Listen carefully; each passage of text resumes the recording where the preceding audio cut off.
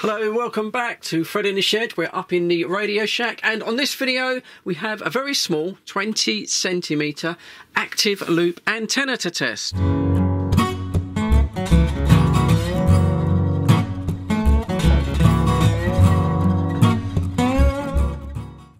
Let's get straight into it. Let's see what you get in the box. So first off, there is some instructions. It's very easy to use. It's pretty simple. There is some English at the back. Now, this does claim to be an active tunable antenna. When I tried it with this little ATS 20 Plus, it was only a short test, I found that turning up the control knob, to me it just felt like a gain control. But it does say it's tunable. We'll test that in a moment on one of these little SDRs. We'll see when we tune that knob, does the gain go up and down, or is it consistent? So yeah, anyway, instructions, that's fine. The loop itself, it's 20 centimetres across the diameter, so it's only a very small indoor antenna. Stainless steel, does feel quite nicely made, I will say. Has a BNC connection here, and I assume this, yeah, it does rotate. So that's very important. We'll explain that in a moment. And we've got the unit itself, ABS plastic. It's quite light. Does have a built-in, I think it's an 1850 lithium-ion battery. Two outputs, one on the back there, BNC for the patch lead to your radio. I don't know what that is. I don't know if that's a reset button. USB-C charging for the built-in battery. Then we've got the BNC connection on top. That's for the loop, and then there's the gain stroke tuning control. Bright LED comes on to let you know we have power. It's a little bit notchy, I will say. It does feel about that way round. It's a little bit tight. I suppose that will loosen up. We have two different connection patch leads. They seem quite nice quality. This feels like RG-174 to me. Yeah, RG-174. That's absolutely fine for receiving. So on this one we have two female BNC connectors. They're about 1 metre long, I would say. And this one here, we have a BNC female to a 3.5 mono jack. That's quite good. That fits most shortwave radio receivers. So quite nice that they supply you with the two leads. Also supplied is a little BNC male to SMA male connector. That would be ideal just to plug into an SDR dongle. And then finally we have a USB-C charging lead, and that's about it. Construction of the antenna, well, pretty easy, isn't it? It's just literally a BNC connector there that slides into the base socket, and then the whole thing rotates 360 degrees, which makes it a directional antenna.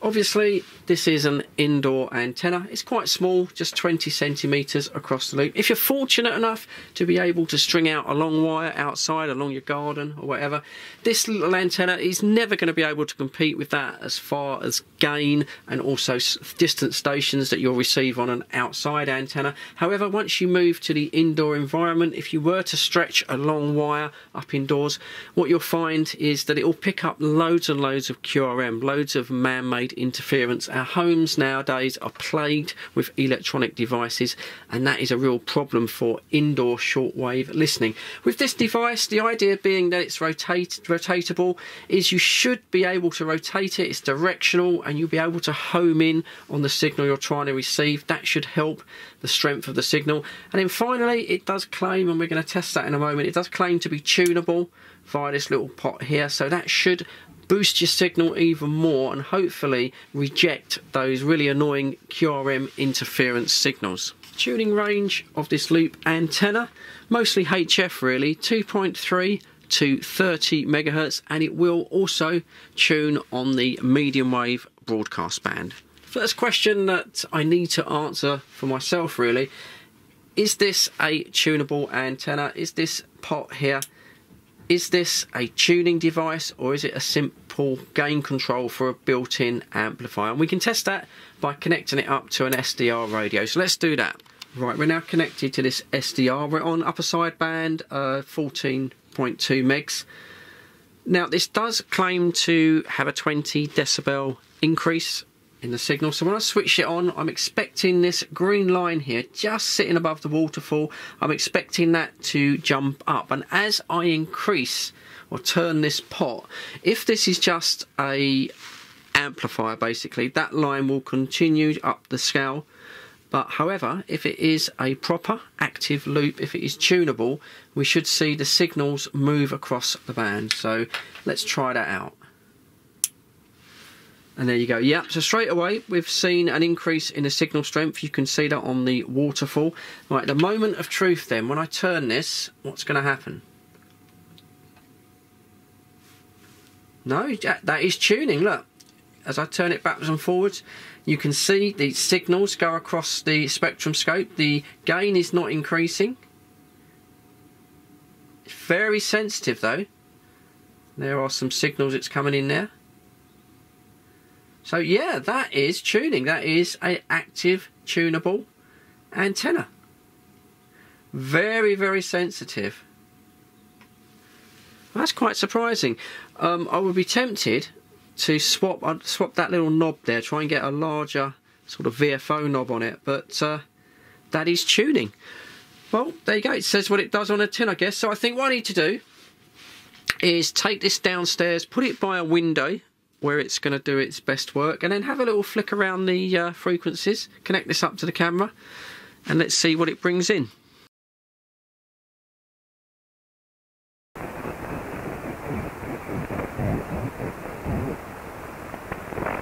Yeah, QSL, Chris. Well, no problems. I'm also using the ICOM 7610, but I'm remote controlling it through the internet. I'm located at my cabin in the mountains of southern Norway, where I also use a linear amplifier, and the antenna here is a very, it's a strange band horizontal, covering over 80 to 10 meters, about 15 meters above the ground, stretched between two pine trees and my aluminium mast at the cabin. So that's the setup here, Chris. You're doing very, very well. 5 and 9, easy copy, no problem. Oscar Echo 3, Echo Charlie Romeo. This is LA2 PIA. Yeah, QSL, Johan, no problem. Thank you so much for the nice signal report. You're loud and clear here also, even though there are some stations creeping up on the frequency. You're still readability 5, no problem whatsoever. The name here is Peter, like Papa Echo, Double Tango, Echo Romeo, Peter with a double T. And the current station I'm operating is located in the mountains of southern Norway, roughly 200 kilometers away from my home QTH. So thank you for the call, Johan. I won't keep it too long. Lots of stations waiting. Thank you again, and give my best. Okay, Echo 4, Papa Hotel Bravo, 5 and 9. Thank you very much. This is Florida 5, Papa Yankee India, parked from the air, activating 2 parks, Foxtrot 2754 and Foxtrot 2172, QRZ.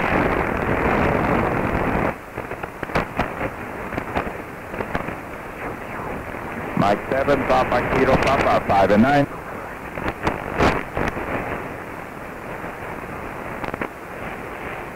Thank you very much, and 73, this is Florida 5, Papa Yankee India, parked from the air.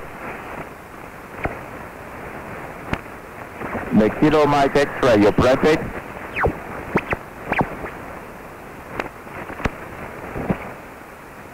Okay, Kilo Echo 8, Kilo Mike X-ray, thank you, you 5 and 9. Thank you very much, and 73, so I'm activating 2 parks, Foxtrot 2754 and Foxtrot 2172, 73.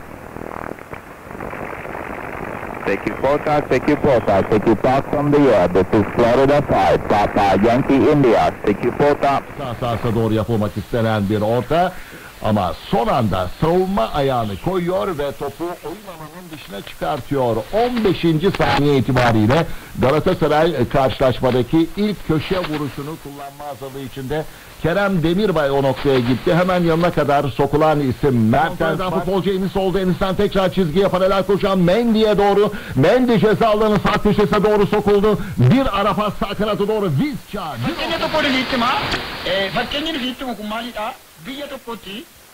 qotee bulaa tokko biratti jaldeessi baay'ee ammaati jedhama. Jaldeessa tokkotu boqqolloo harkaafitu. Baay'ee rakkisi jaldeessi kun. Kanarraa kan kenne namoonni hedduun gamtatanii jaldeessa kana ofirraa eegan. Jaldeessa kana gaafa ofirraa eeganii jaldeessi kun karaa midhaan kana nyaatuudha. Akkas godhe jaldeessi kun fala tokko malati akeetu gogaa leencaa dhanna isaatti hodhateetu bakkee ba'e. Yennaa namoonni hedduun ilaalanii leencatu bakkee ba'ee jedhanii leenca erga bakkee ba'e jaldeessi boqqolloo nyaatu. Jedhanii leenca mun namoonni sodaatu waan ta'eef hundi gargar manatti galee jedhama. Kana booddee leenci kun boqqolloo nyaatu itti ka'e. Boqqolloo isa duraarra yunnumi. Namni leencaan sodaate leenca danda'ee eeboodhaan nari waan ta'eef. Kışın en zorlu koşullarda Aygaz 190. Kış şartlarına özel Aygaz 190 sayesinde aracınız soğuk havalarda otogaza daha kolay geçiş yapar. Zorlu kış koşullarında aracınızdan yüksek performans almanıza yardımcı olur. Kışa özel Kramer kayıtsız, nokta hatasız bir araba varmış. Masalını değil, uzmanını dinleyin. Aracınızı kimden alırsanız alın. Uzman gözünden detaylı ekspertiz için Arabam.com Oto Ekspertiz. Liverpool right now for £11.99. No contract, just search Now Sports. Earlier on though, what a dramatic game it was at Bramall Lane. It ended 2-2 between Sheffield United and West Ham. And if you want to have your say, there's only one number to dial, 03717 223344. Sunday session on TalkSport with Now. Stream the Africa Cup of Nations live on Sky Sports, contract free, with a Now Day or Your diaries. Tickets are available from AXS.com or from Videorama on 0208 907 0116. Exclusive radio partners, of course, Leica Radio. Now listen. Would you like to hear your favorite Sonu Nigam song playing sometime next week? Well, listen. You have to work for us here at Leica Radio, okay? I mean, of course, all of the presenters are working over here, but the listeners have got to do their share too. All you need to do is drop me a voice note to our studio WhatsApp. So basically, click on that little microphone button. Back up in the shack and conclusion time. Well, I have to say that loop's performance on upper sideband on 20 metres, it absolutely blew me away. I was not expecting that. That was a big surprise. That ham radio station that was coming in from Norway, which is it's about 300 miles away, as clear as a bell. And even the second station was bringing in a little bit of noise, and it made me work for it, but I was able to adjust the loop and was able to bring him in. Although we'll come back to adjusting the loop in a moment, because that's not quite as easy as it first appeared. So yeah, the sideband performance, amazing from a little loop indoors to bring in those stations. When it comes down to shortwave and the broadcast band, it did okay. It certainly brought in the stronger stations, no problem. When it came down to the weaker stations, I think because shortwave is such a larger bandwidth compared to, say, sideband, which is very, very narrow, it didn't manage to tune out the noise quite so effectively. And sometimes the noise was going over the weaker stations. So broadcast band on shortwave, I would say it's okay. I don't think it's brilliant. It's certainly not bad, but not as good as sideband. And then finally, medium wave. Well, I've only got really, I think, 4 medium wave stations now that I can pick up around my QTH, and yeah, I think it did quite well on medium wave. It took out all of the noise. It was dead easy just to tune the antenna, and yeah, so medium wave performance I thought was very good. When it comes to tuning the antenna, yeah, this is a little bit strange. I wasn't expecting this. So obviously, first thing you need to do is you need to tune the direction, because this is a directional antenna. It's a bit like a beam. So you tune it like this to get the strongest signal, and then you can match it. You can fine tune with the adjustment pot. Now, problem I found, and I'll see if I can get a bit on camera to sort of show you, is that every time that you bring your hand close to the antenna, it changes on the tuning. Everything seems to jump up, I don't know, 10 or 15 kilohertz up the scale. And I don't know if that's the same on all loop antennas, because I've never had one that I've used indoors before. So what you have to do is you have to just turn it a little bit, take your hand away, let everything settle down, and then turn it again. And yeah, that's a little bit odd. As I say, it does make it slightly tiresome. It does make you work for it. Once you've got the direction right, when it comes down to the tuning, I didn't find that so much of a problem. It is still a little bit sensitive when you bring your hand towards the control box.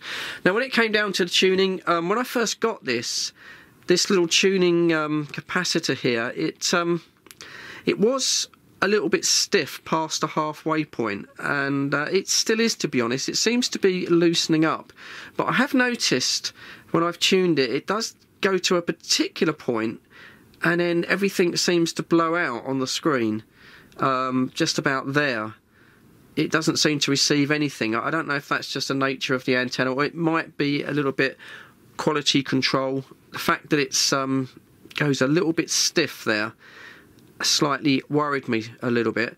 But to be honest with you, most of the tuning is done on the first 45-50 degrees of its range, so it wasn't a problem. But yeah, it just feels a little bit stiff and a little bit notchy there. It doesn't feel the best tuning capacitor. My final thoughts, do you know, I think I'm sticking with what I said at the beginning of the video. If it's possible that you can put a long wire outside, maybe up your garden, then I think that will definitely outperform this antenna. It's not Harry Potter's wand, it's not magic. However, if you are stuck with an indoor antenna, and if you are getting a lot of man-made noise which is ruining the hobby, then yeah, this is a viable option. That little tuning capacitor there, it can certainly reduce, almost get rid of all of the noise, especially on sideband. This small loop antenna was sent to me by Banggood for review, so thank you to them. If you're interested and you want to check it out further, I will leave a Banggood link in the description. Just one word of caution though, this GA-450, I've seen this on Amazon UK for sale for a ridiculous price, something like 90 UK pounds. So it's not worth anything like that. Thankfully, Banggood are selling it a lot cheaper than that. Also, Banggood, I believe, are having a big sale in March. So if you want to hang on to then and go back and check, you might be able to get it cheaper still. Also, I know people are going to ask me, this little software-defined radio, very, very cheap. I think these are about £65 now.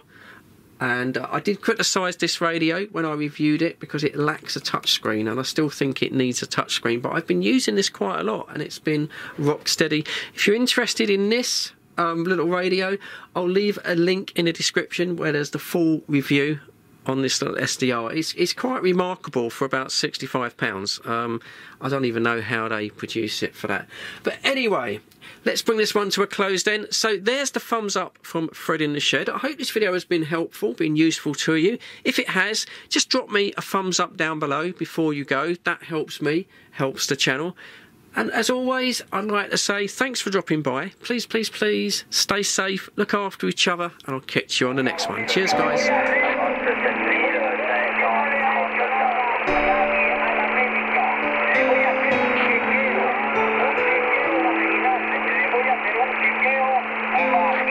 Oh.